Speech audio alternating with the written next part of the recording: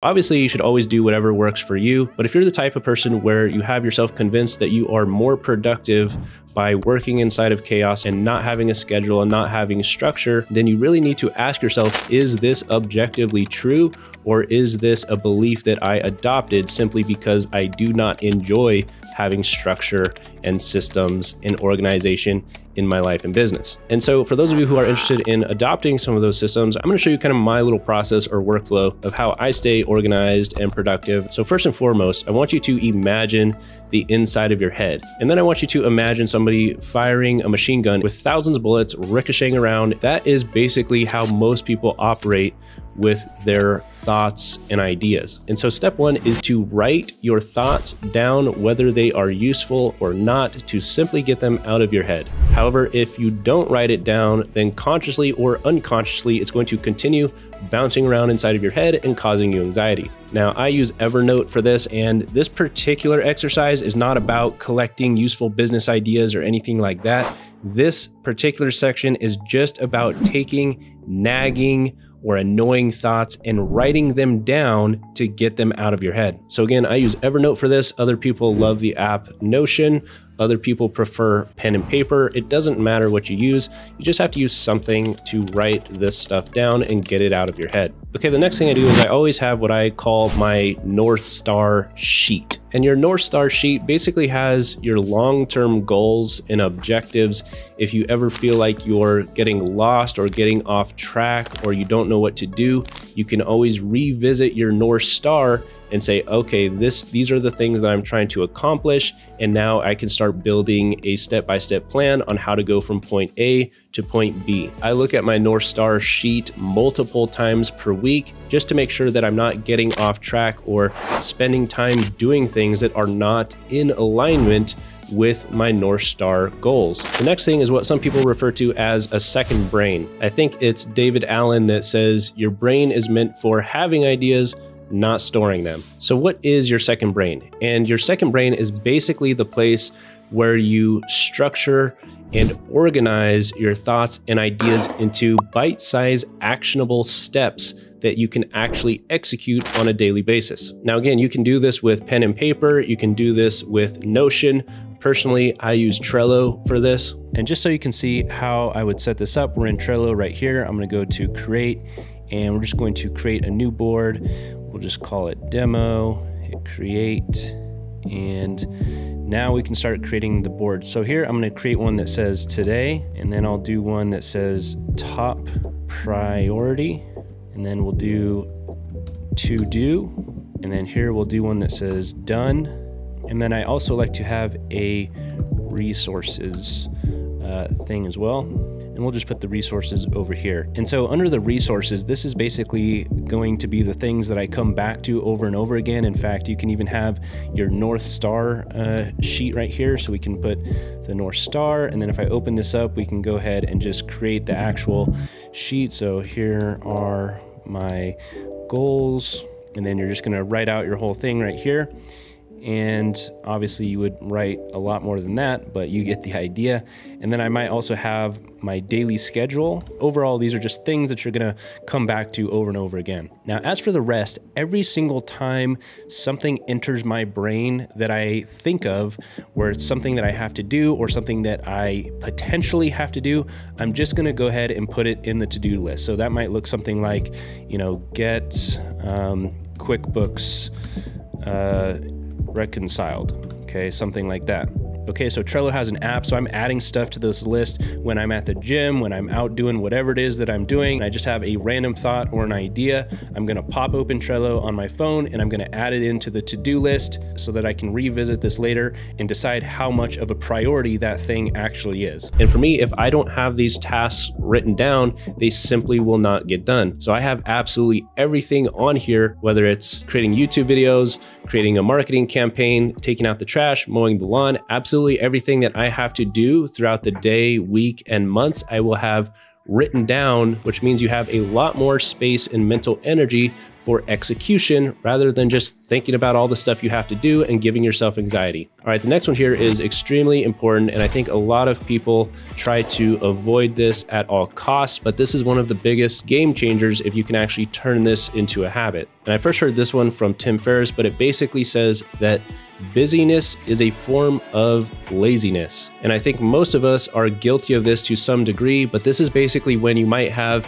one or two or three really important things to do. Those are the things that are going to move the needle the most. They're going to give you the most results. They're going to give you the most progress on whatever your goal is. The problem is these are also the things that are typically the most difficult or the most uncomfortable, whatever the case may be. These are the things that we typically want to do the least, but they are the most important. So what do? We fill up our day with a bunch of meaningless work so that we can fool ourselves into believing that we're being productive, but in reality, we are simply putting off the important things that will actually drive the objective forward. So if you find yourself avoiding uncomfortable things and filling up your day with busy work, then this one's going to be extremely important. And all this really comes down to is doing the worst and most uncomfortable things first. That means when you wake up and you go to the gym and you come back and you're at your highest levels of physical and mental energy, that is when you do the worst and most uncomfortable things on your list of tasks. What you don't want to do is put the hard things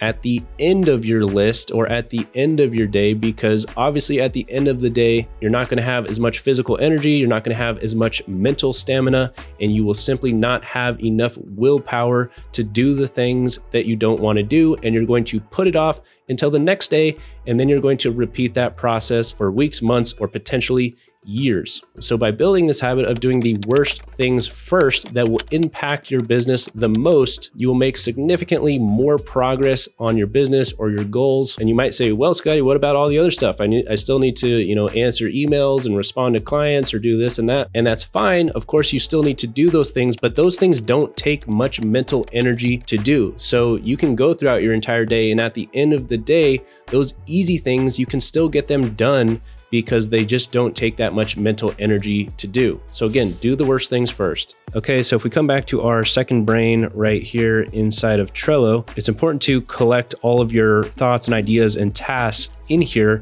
However, the real key comes down to how you prioritize and execute on the things that you have in here. And so as we can see here, we have, getting QuickBooks reconciled, we have set up the AI bot, and we have cold outreach. And let's just say that QuickBooks is the worst one in here because my QuickBooks was not done properly and it's a total mess. And I know I'm going to have to deal with a bunch of different bookkeepers and get it all figured out. And it's just not something that I want to deal with. So being that that is the one that I want to do the least, that is the one that I'm going to do first. So let's say it's Monday evening, I just finished up my workday, and now I want to set up my day for Tuesday.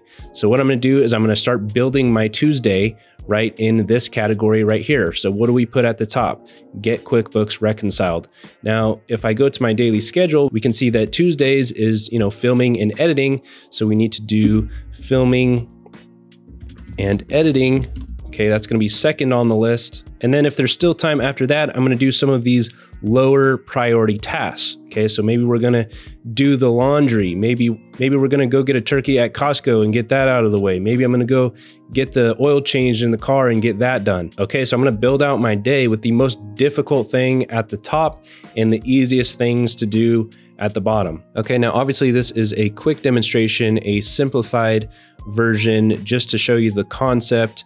But the point is, you should always prioritize the most difficult things at the top and do those first, and absolutely avoid doing what most people do, which is filling up their day with busy work rather than productive work. The next one here is trimming the fat. So what happens with me is whenever I start a new project or new business or whatever, I'll typically find, a really good strategy or method that works. And then over the course of time, I'll be adding more strategies or trying different things or implementing new systems into the business. And before I know it, I'm doing 1,000 different things and 1,000 different systems and 1,000 different strategies. And I find myself working 18 hours a day and getting less results than I was before. So training this particular habit has been a remedy to that situation. And that is to trim the fat and get rid of the things that aren't as useful, but they're taking a lot of time and energy to do. And to kind of frame your thinking, this one also comes from Tim Ferriss.